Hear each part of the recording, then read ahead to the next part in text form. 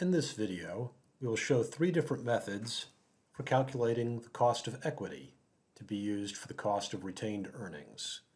We will also calculate the cost of a new stock issue.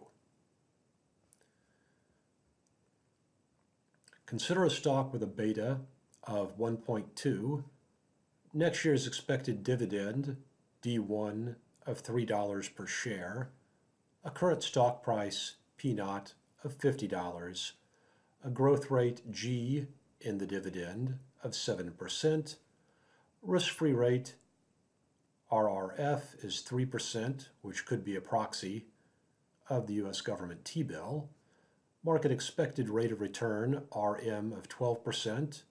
An example of that could be the Wilshire 5000 or the S&P 500.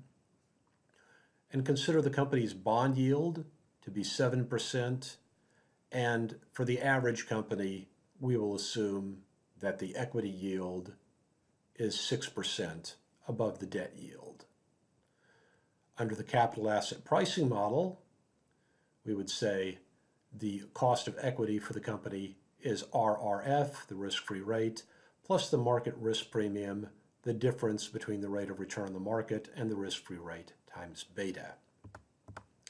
The Excel formula for this is going to be G10, where 10 is again the T-bill rate of 3%, plus G11 minus G10, which is the market rate of return of 12%, minus the risk-free rate of 3, or 9%, times the beta of our company of 1.2. This gives an estimate for the cost of retained earnings of 13.8%, again using the capital asset pricing model. We can also get an estimate of the cost of capital using the residual dividend model, which would be D1 over P plus G, or the dividend yield plus the capital gains yield. When you're filing taxes, dividends go on your Schedule B, and the capital gains go on your Schedule D. For our company, the dividend yield is 3 over 50. The capital gains yield for a constant growth stock is 7. The two of them add up together to 13, relatively close to the capital asset pricing model estimate. The simplest way of calculating the cost of retained earnings is the own bond plus risk yield approach.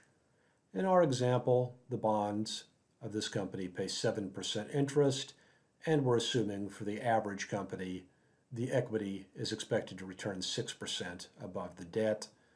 The two add together to be 13%. If we average these three different methods of calculating the cost of retained earnings, we get around 13.3%.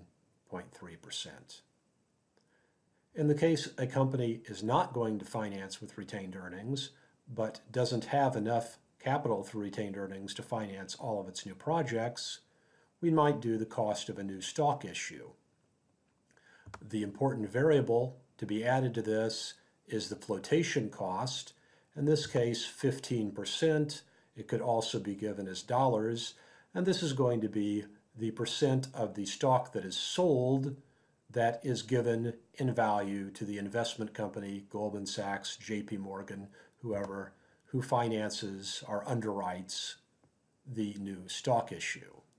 So again, we use something similar to the residual dividend model.